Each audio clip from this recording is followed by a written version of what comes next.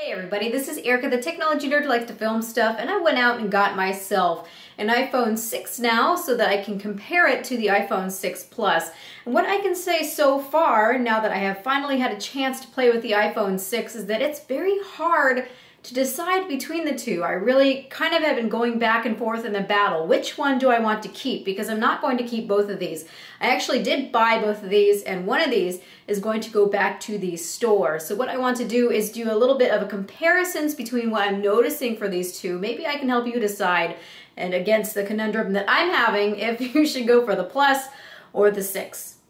So the first thing that you're going to notice with these devices, and probably what's going to help you decide first thing, is the size. We've got the iPhone 6 Plus and the iPhone 6, and you can just see that the iPhone 6 Plus dwarfs the iPhone 6.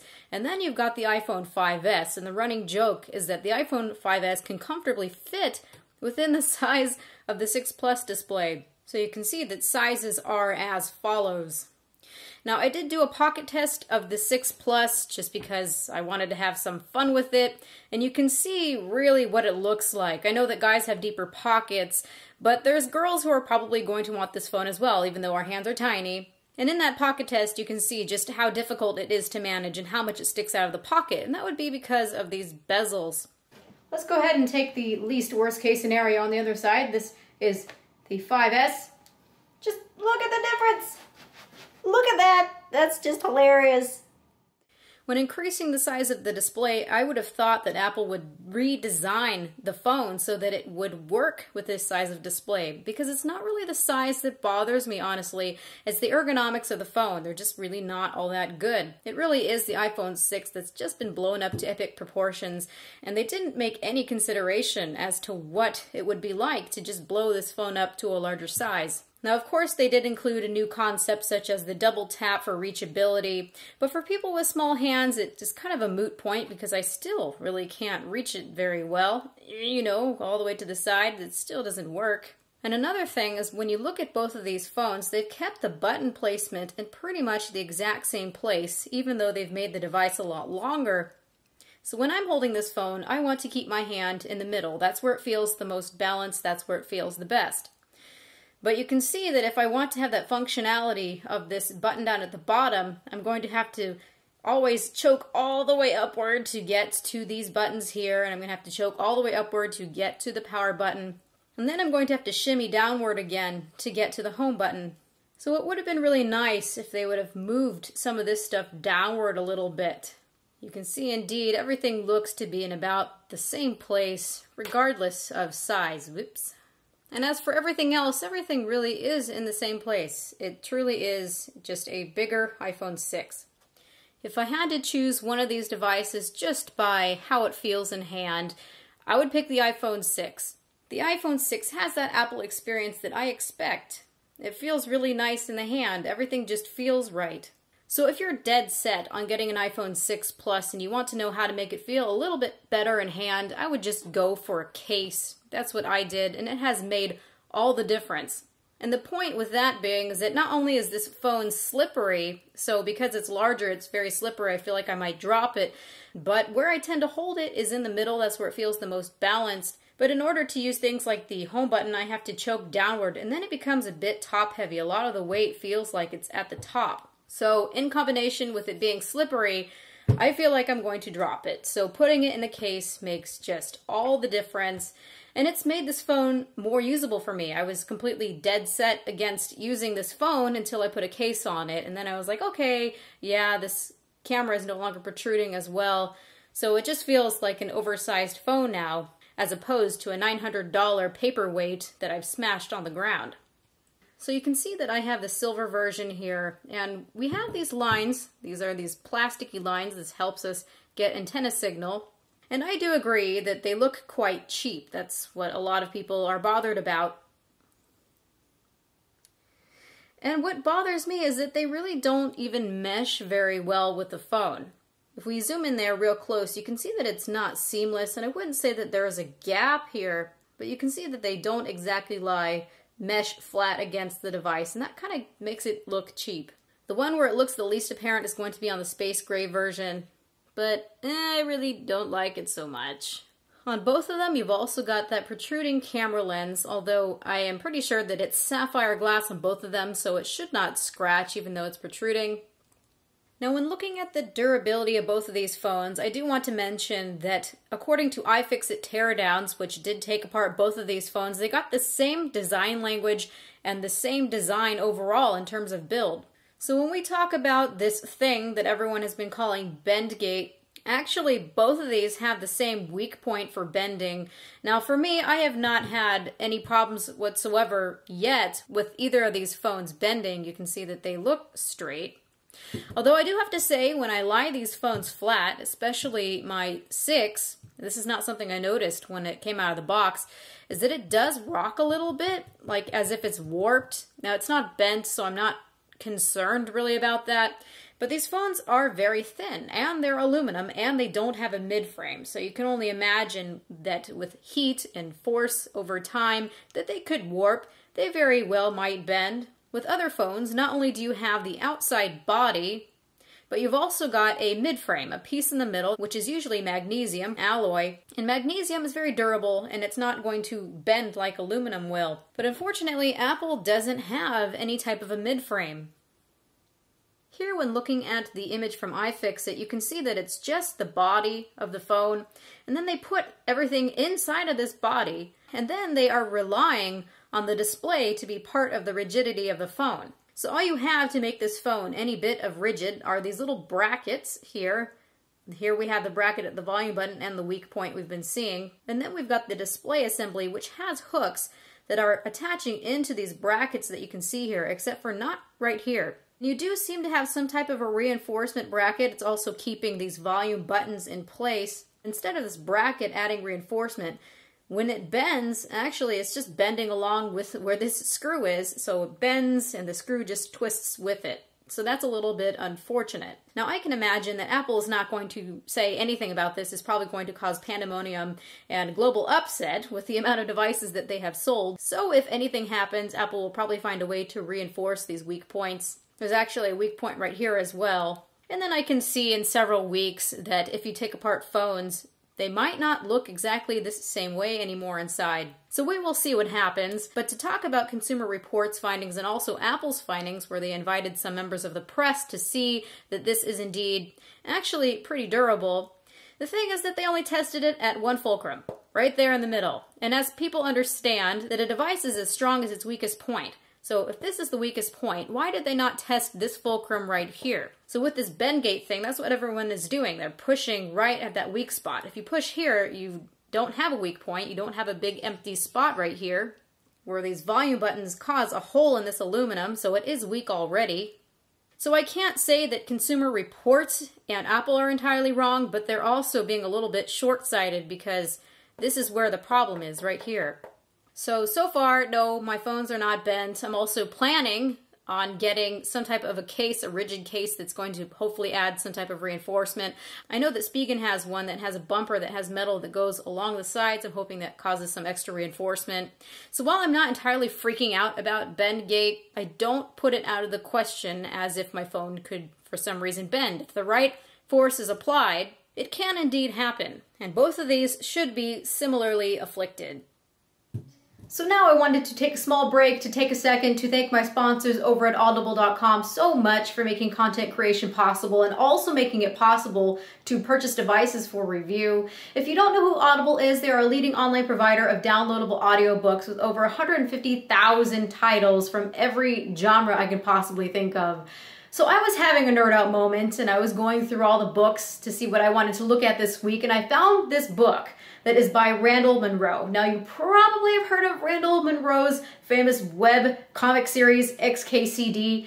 Maybe you've heard of it, just maybe. It's incredibly popular and he's hilarious. He's a retired robotics engineer from NASA. And this book is called Serious Scientific Answers to Absurd Hypothetical Questions. What if? And once I saw that this is being read by Will Wheaton, I was sold. I just had to check it out. It's basically like Sheldon Cooper's favorite bedtime stories.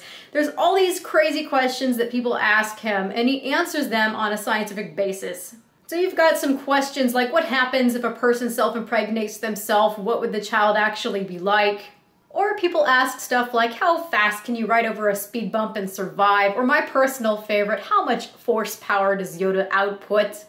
So there's just some hilarious stuff. It's really great, and there's just so much humor. So if you're interested in checking out this book or any other book and trying out Audible service, please follow audible.com/Erica. And if for some reason you don't like this book, you are free to exchange it at any time, no questions asked. And also they're an Amazon company, so you can easily sign in with your Amazon information. So again, if you want to check out this book, follow audible.com/Erica.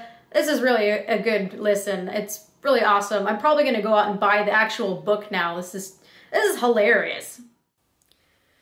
Now, another thing to take a look at to help people decide which one they should go for is, do you want a larger display or are you okay with the smaller size?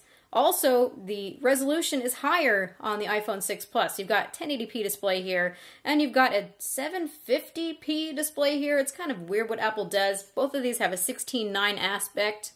So you've got a 5.5-inch display. It's 401 pixels per inch versus your 4.7-inch display, which is 326 pixels per inch. It's the same pixel density as the iPhone 5 and 5S. So if you've had either of these phones, you will know what to expect in terms of resolution on this one. It just simply is bigger. For someone like me who can see even the tiniest minute detail, I tend to like the 1080p display better. Specifically, I noticed that when going outside and taking pictures that this works a lot better for me. I've got a bigger display and a more pixel-dense display, so I can easily see what I'm looking at. It's got more detail. And this one is a little bit smaller. And there isn't as much detail that I can see on this display. If you're someone who really likes going out and taking pictures, I found that this one was more of a joy to use outside. I can also say that this display gets brighter than this one. So on the media side, and also for taking pictures, it does make quite a big difference. Let's go ahead and hold these up to the camera so that you can see side by side what it looks like in terms of the pixel resolution. When we go real close, this is the 1080p display looking at the photos icon. And then let's go ahead and do the same thing with the iPhone 6. So please go into the Apple Store, play with both of these phones so that you can see for yourself which one looks best for you. Of course, text is going to look sharper on the 1080p display. But there is one thing I do have to say though right now, is that this is a 1080p display, but the applications are not taking advantage of that. So what's happening is that you have applications, and they're rendering the application at a larger size than what we have on this display. And then they shrink it back downward, they downscale it back to 1080p, and the result is something that looks wonky and kind of fuzzy. So I'm hoping that developers are able to fix that rather quickly. I'm not counting on that. If you don't want to be a beta tester, in theory, this one has a sharper display, but this one might end up looking sharper for now until we have applications that are meant for this larger display. Apps are also scaled on the iPhone 6, but they're not blown up and shrunk like they are with the 1080p display. So right now especially, I find it irritating that in applications like the Chrome browser, that I've got this beautiful 1080p display and everything just looks fuzzy. Everything is scaled. Everything just doesn't look like a premium display. I'm quite bummed. It certainly doesn't look anywhere near as fuzzy on the iPhone 6. So how about the calibration of these displays? Well, I've done measurements of both of them, and I can see that Apple tried to calibrate them very similarly. You do have a brighter display here. This one is brighter, this one's a little bit dimmer, but this one has a bit better contrast ratio. So in terms of blacks, you're getting a little bit better blacks. What I noticed for both of them is that for the claims of them having full sRGB standard, they're both quite bluish. This one's a little bit less bluish. What I mean is that in a white balance of red, green, and blue, you've got too much blue in here. And you can also see that the color temperature is around 7,300 Kelvin. So it certainly is too blue. It should be more neutral looking, and that is something that's been disappointing for me. They claim sRGB, and then they have a white point that's just too blue. I noticed that the colors kind of have a bluish cast to them. It is nice, though, that Apple doesn't do crazy things with oversaturating colors. They leave everything natural the way it should be. So the displays look pretty nice. My one gripe is that they're just a little bit too bluish.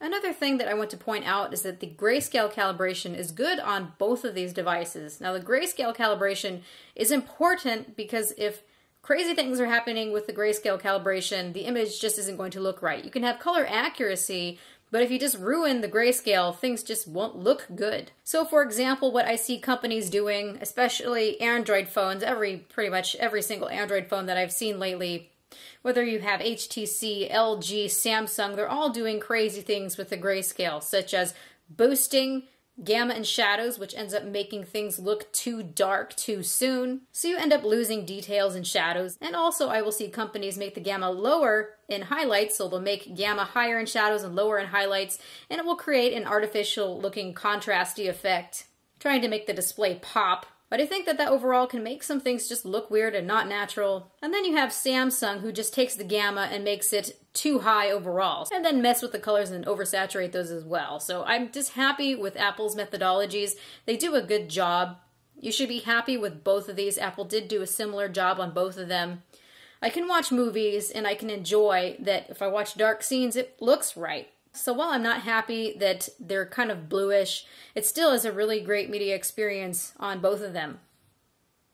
Now to talk about battery life, which is going to be something that might really help someone decide, is that if you are looking for good battery life, I would be paying a lot of attention to the iPhone 6 Plus because it's got a near 3,000 milliamp hour battery compared to the little bit over 1,800 milliamp hour battery right here. So you end up having almost twice the battery size. So for me, it's been about a 6-hour day because I'm a heavy user. I notice I can get about 6 hours out of this one versus pretty much a 12-hour day out of this one. I feel like I'm getting 2 times the battery life. I feel that the battery life on the iPhone 6 is very similar to the iPhone 5S, and the battery life on the iPhone 5S just didn't really get me through the day too well. I would have to charge it usually 2 times. If I went overboard, I would get sometimes needing to charge it 3 times a day. And I've already noticed a similar behavior with this one.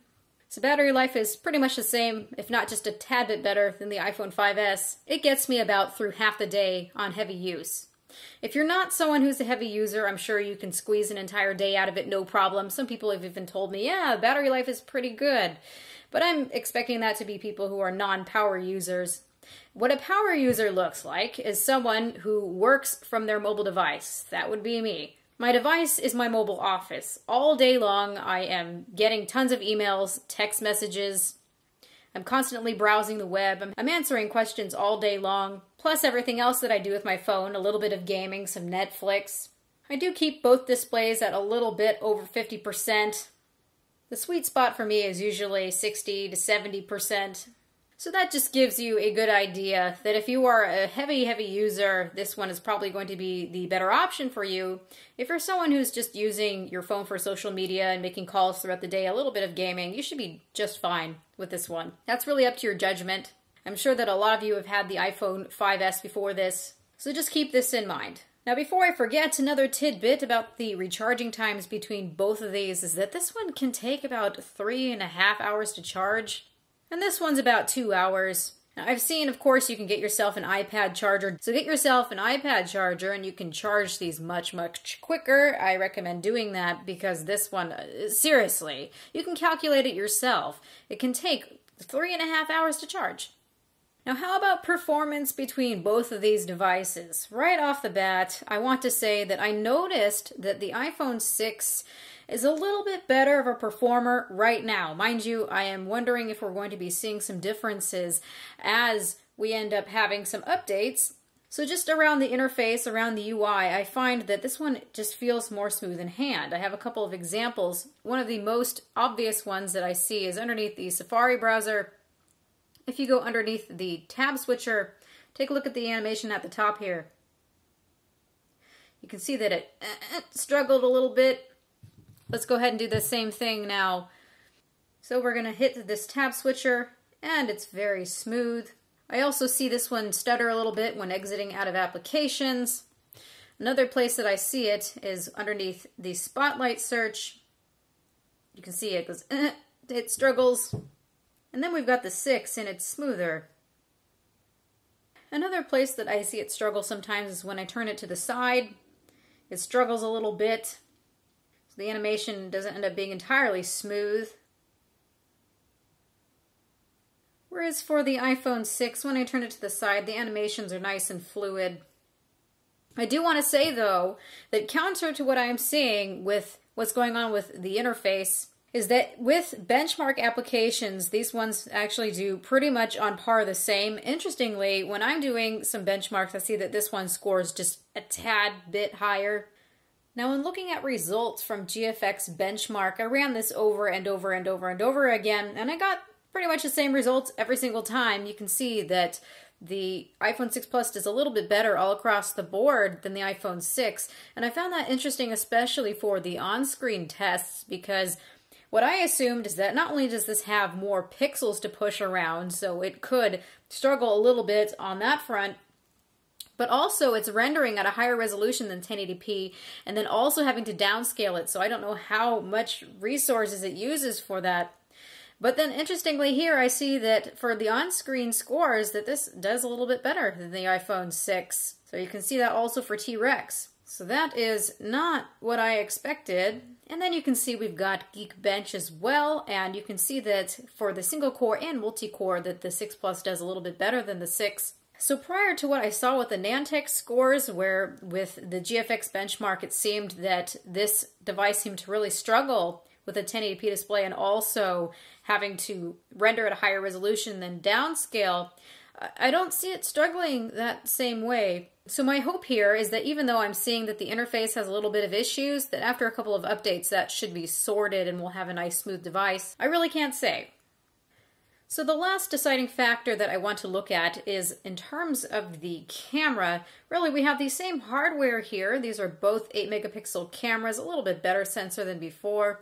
In general, I noticed that they don't have that same bluish cast that taking pictures with the iPhone 5S had, and also definitely not as noisy, especially in low lighting. But the only real difference that I see between these is that this has optical image stabilization, while this one does not have optical image stabilization. Now, I have some video samples and also image samples. On the image sample front, I find them to be so similar in terms of color profiling. What I do notice, though, is that the effects of the optical image stabilization don't kick in until you have some low lighting, and in that case you do see a little bit less noise than what you see with the iPhone 6, but it is not a huge deal breaker.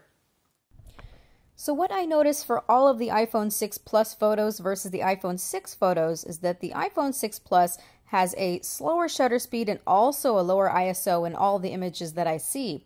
I can only tell the difference, though, in low lighting, like I've mentioned, and what you can see with low lighting is just ever so slightly less noise, and the details look just a tad bit more clear or sharp, and really that's it. It's hard to tell without a trained eye at many times that there's any difference whatsoever. I'm going to be including all these photos in a link in the description so you can check them out yourself, blow them up full size. So optical image stabilization is supposed to be better for taking clearer, sharper images, especially in regards to low lighting, as I'm saying here. The other thing that optical image stabilization is good for is for stabilizing video. So it helps to get rid of the little vibrations that you can see in video. It helps to reduce the look of footfalls in video. And the interesting thing that I am seeing when I went and did my video stabilization tests is that I can't tell the difference between both of these. I will show some video samples and you can even look for yourself, but I can't tell the difference. It almost feels as if Apple decided to forego the optical image stabilization in favor of using their own software stabilization algorithm. I do want to reach out to Apple to ask them if that is true, but I can look at their website. You can see for the iSight camera, this is the iPhone 6 Plus, and this is the iPhone 6. You can see it says optical image stabilization underneath the iSight camera for taking images, but when you go underneath video recording, you can see that it says video stabilization, cinematic video stabilization, cinematic video stabilization.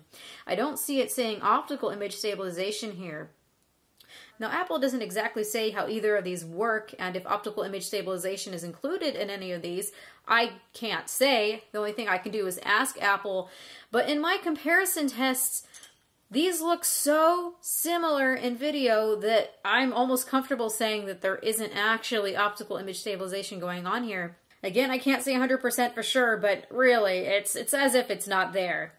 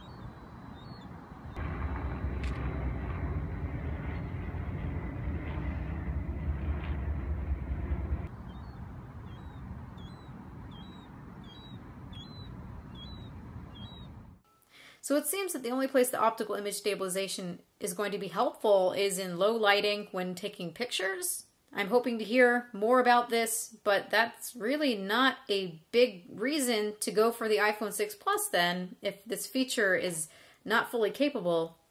So in conclusion, I hope that the things I compared and pointed out will help you decide which one to pick. It comes down to a couple of things. It comes down to size, what you want in a display, and if you need to have a more robust battery. If you like that classic iPhone feel, please go for the iPhone 6. I think that it really feels as Apple as intended it, where this one does feel kind of like an afterthought, and I don't think that they put much thought into the one-handed usability of this phone, both with where they've placed the volume buttons and some things with the interface. It's nice that they do have that reachability feature, but it's not going to be the best thing for everyone. I think I need a little bit more than that. When looking at the cameras, I've seen that they are not so much a deciding factor. You've got just the slightest edge with the iPhone 6 Plus. Performance-wise, I think that they will even out over time. At least I'm hoping that they will even out over time. I did see some interesting things with the benchmarks that contradicted what I thought I was going to see, so that is promising. In terms of the build quality and the design, they are both the same. They're both designed the same. Internally, they look the same. They have the same weak points. So I'm not really worried about, oh, this one's going to bend and this one won't. I think that if the right pressure is applied at the right point in the right circumstance, that they both will bend.